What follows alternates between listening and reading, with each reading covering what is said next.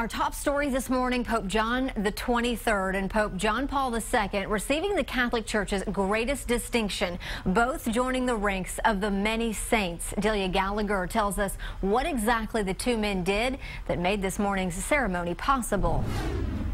The path to sainthood involves numerous steps.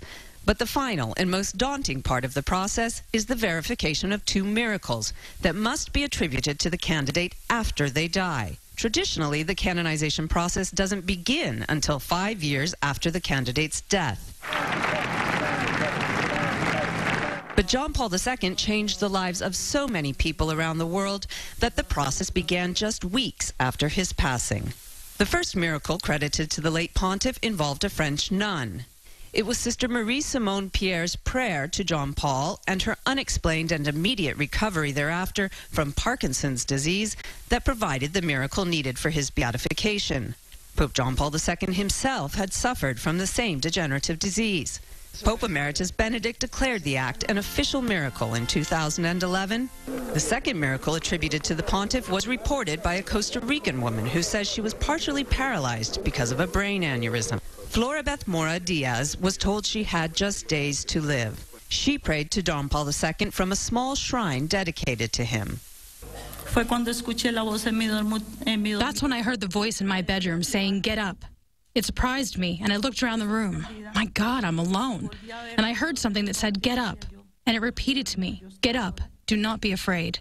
Doctors found no trace of an aneurysm in her brain and had no explanation for her recovery. From that day to today, I am standing because Pope John Paul II that day took away my fears, took away the agony, and gave me peace. A peace that gave me the certainty that I was healthy.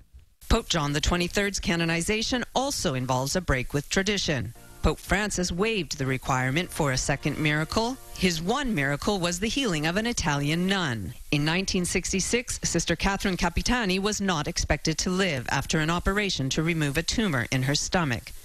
But Capitani made a sudden recovery after other nuns placed an image of John the 23rd on her stomach.